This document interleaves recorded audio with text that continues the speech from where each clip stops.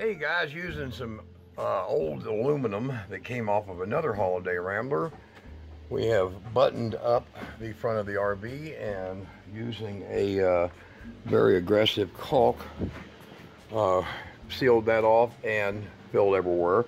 Now, it's not trying to make it look super pro, but in the front now we have the plywood going across the bottom. We have the paneling started up into the curve up here. And we're in the middle of installing a window right here. That's just going to be a plexiglass window. That's it. Handmade. I'll make the window myself and install it on the surface and make the inside trim for it. Out here, we still have to finish tucking in some insulation, and you can tell we used salvaged insulation from different places. And now we've got the Luan, the 1/4 inch, will run the rest of that, cover this up. So this will be insulated, that will, and this will. What we're using here is the metal off of the Go Light trailer. Now, it's a similar style and design as what is on the Rambler. So it actually has the same spacing, except the crease up here is not quite as drastic. So it does look like it will fit. The panel is cut to go over the top of here, all the way down, and we're going to come through right here at this seam, where we're going to just cut it, and it's going to slide behind there and then lap outward out here and run down there. So I was a little bit liberal with this stuff. Now this is the stuff that I use. It's called Dynaflex 230. It is very sticky stuff, so you don't want to just get this all over you. The best thing about it is that when it comes to aluminum and other metals like a lap seal, this stuff is impressive. It's adhesive as well as being a high quality silicone. All right, now, even though this trailer's got a few dents and dings in it, we use this type of a knife here, this putty knife, multi-tool paint scraper, because it's got a very good edge. These are just Harbor Freight things. And you'll see that there's a seam right here. Look it up here where the metal goes under and it laps and connects one to the other. And what I'm going to do is I'm going to take this and I'm going to put it in there like that. And I'm just going to pop it with my hand. Move it down a little bit. Pop it with my hand. Now, my metal that I'm coming down with will fit underneath this. I'll run it behind here until it gets out here and put like 3 good strips of that sealant right here, and that's a lot less area for moisture to attempt to get into. Plus it allows me this piece right here, this 2x2 here, to screw to make sure it's completely waterproof.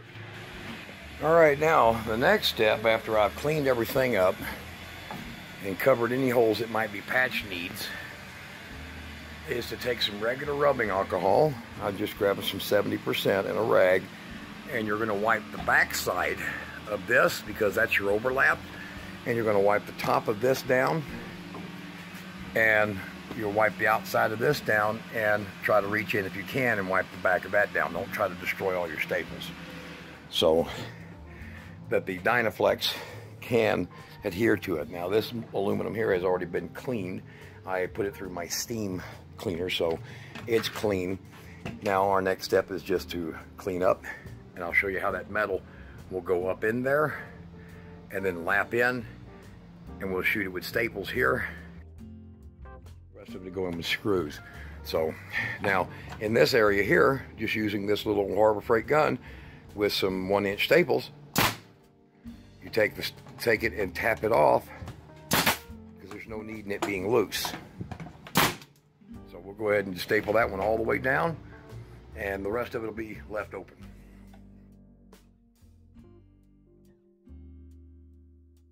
All right, what you see there is you see a completion of another panel.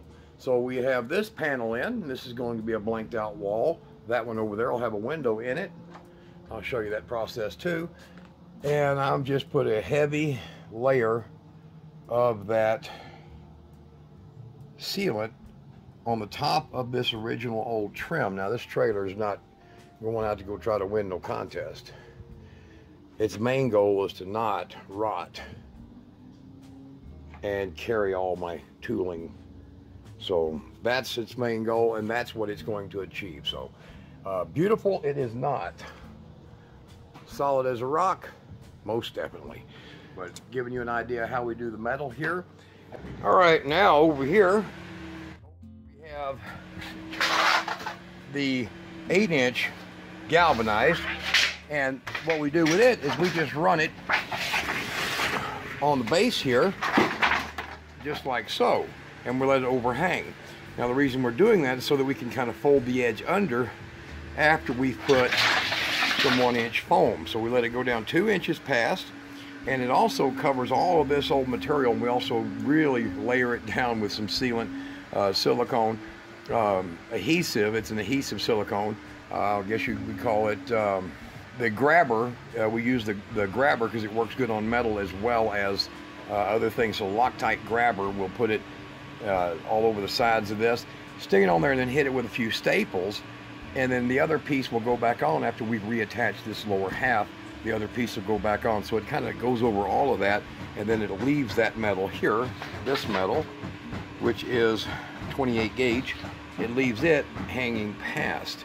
So like where the outriggers are at, we'll just split it and fold it in on both sides, put a little bit of sealant on both sides of that, and that will cause the styrofoam to stay underneath with the mesh, because we use a chicken mesh basically. Put a piece of that and put the screws with the big washers on it that go up, and our floor is about that thick. This is sitting on this, but there's another 1/2 inch sitting on top of this 3/4. So however, here's your finish point up here. That metal will go in just like that, and the old panel will go back, and we'll just tamp and bend and seal everything back as best we can. The idea is waterproof. The next thing is putting the door in. I'll show you that, and then y'all come back for video, I believe this is video 6, y'all come back for video 7, and we're going to show you the insides, because we'll have the outside finished. We'll show you the insides and how they're being laid out on this big old Holiday Rambler cargo trailer conversion.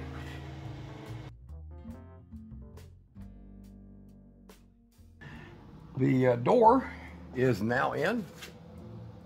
So the trailer now has its door with a deadbolt and a regular lock. Very nice setup. It's a big Pacific door. And right there. And it is in. It is a nice clean install. And that door is, the original door came to about right here. So we added 6 inches width of a door and got it installed. Now the next thing we're going to do is start patching these little small holes and all these down here. We've worked our way all the way down now to where we're to this point, and we have the trailer in good condition for what it's worth for the next stage of closing in this end down here on both sides. This is the metal from the Go Light. It's very similar to the metal that is on the Rambler. I'm going to give you a side view.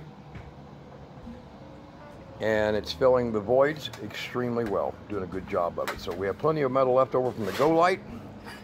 And the next thing we're going to work on now is installing this. This is just a piece of galvanized drip edge, and we will be putting it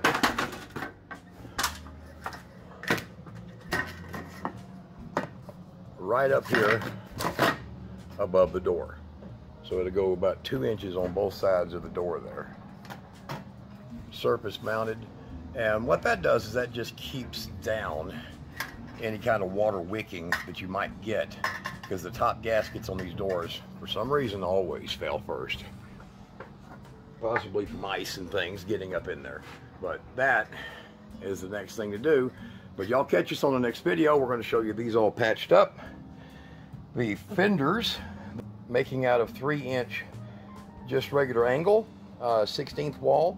I'll just make a set of fenders out of that, so it'll come up 3 inches and mount to the studs inside and be a heavy seal on that. and the fenders will just have a curve cut and they'll go down. So that's what we're going to have here. And out here where these are at, I'm just going to weld on a piece of diamond plate and extend that into the rod that's inside here, and it'll come out looking pretty nice and solid. But here we go. There's your Holiday Rambler. Getting her done. One step at a time, guys. We'll see y'all on the next one.